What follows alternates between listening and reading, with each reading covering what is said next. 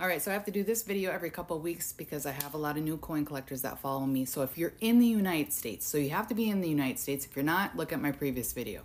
In the United States, how do you sell your coins? Whether it's just regular coins that are under a couple $100 or the big ticket items worth thousands. Now, inside the United States, you can now I'm just going to talk about lower ticket items, something that might be worth a few $100s. People usually sell on eBay, the Whatnot app, Mercari, Facebook marketplaces. Now, with that being said, too, on these marketplaces, it's a little bit more difficult to sell if it is not already graded and authenticated for certain things, because there's a lot of BS out there, a lot of bad listings out there.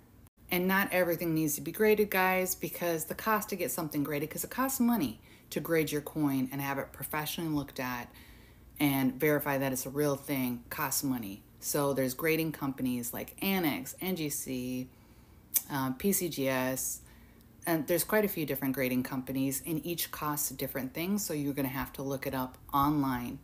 Again, some things don't need to be graded and it's not worth the money. Other things that you think you have a big ticket item definitely should be graded and authenticated.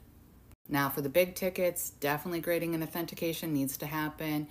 If they get sold, they can be sold on eBay after they're graded and authenticated, or they'll get sold at auction houses like Heritage Auction, Great Collections, just to name a few.